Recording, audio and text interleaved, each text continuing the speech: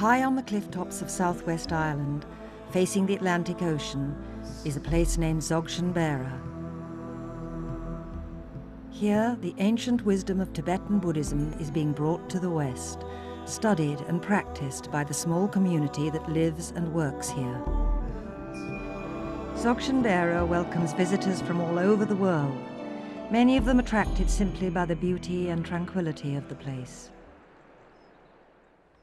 Within 3 days of being here, I decided this is a place where I want to bring Jacqui. I'm looking after my partner, who is dying with motor neuron disease, ALS. It's incurable, it's always terminal, and it has a very short life expectancy, around 6 months to 4 years. The goal of Dzogchen Beara's Spiritual Care Centre is to build a facility that will meet two important needs: regular training and support for health professionals who work with the elderly and the dying, and a place for people facing illness, death or bereavement to come and stay. The first stage of it is to create a respite centre where people can come long before they're dying to just have a break. So the carers, the friends or family who are looking after somebody seriously ill can come for a week at a time or even a month at a time and have some hours of support where someone is looking after the person who's ill, and they can have a bit of a holiday and enjoy nature and relax and relieve and heal their own burnout and their own exhaustion. Jacqui and her family are among the first to use Dzogchen Beara for respite care. Jacqui has a 21-year-old daughter, Layla, from a previous relationship. Do you want a drink to go with it? 11 up. Okay.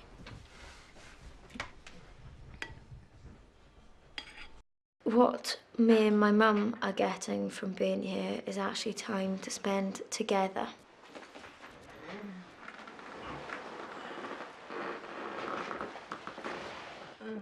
The place has been very, very magical. All right. The front of the apartment that we have is windows with an open view of the ocean. Nature at its best, really. It's wonderful. I mean,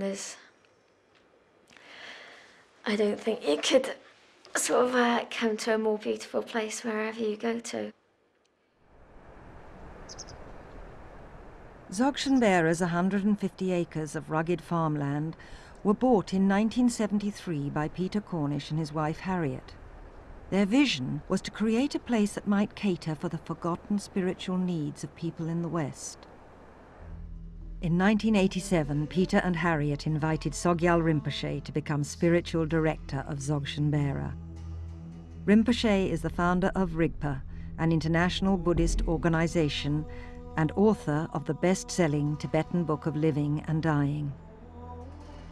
Rest in natural great peace, this exhausted mind. Somehow the Dzogchen Beara reflects that rest, to find the natural great peace which is in us but which actually been obscured.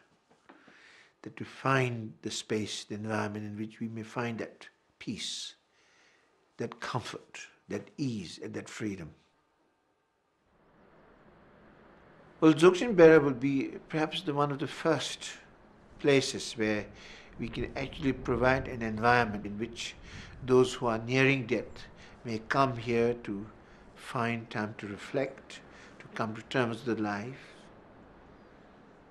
And I hope slowly that we'll be able to provide that kind of space where everybody can find their own spirituality here, find themselves, find understanding, and really thereby find meaning in life, and then hope in that.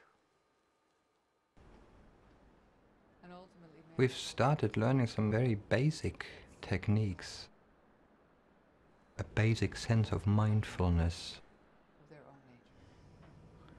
to really let this whirlwind of your mind settle. It's such a relief when that happens. It's very important that these teachings are not trying to bring or make people into Buddhists.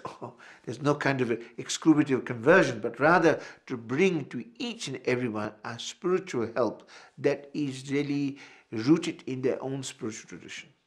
And what is wonderful about these teachings is that they are non-denominational. You don't have to become a Buddhist to benefit from these teachings. I, as a Catholic, can benefit from them as well as anybody else, with or without a belief. They're very skilled practices to help care for the dying, for the sick, and for the bereaved. And this is something that I found very helpful. Once we have a center where we can really allow people to die with the best physical, emotional, and spiritual care possible that I could imagine, that then when medical professionals come here to train in how to care for the dying, how to offer this type of care, it won't be something that they've just read about in a book anymore, but they'll actually be able to observe it in the facility that we create. They'll get to see what that kind of environment is and what a difference it makes in the minds of the dying person and in their family members and even in the bereavement. I think we're very lucky, because I think some probably lose people they love and don't have the time to really get to know them in the way that we have. I really feel I was in the right place at the right time. I met some wonderful people at Dzogchen Beara, and I would happily end this life there. I hope Dzogchen Beara will realize their dream of a spiritual care center. It will give meaning to a lot of people's lives. The place and people are always in my heart. Love and peace to you all.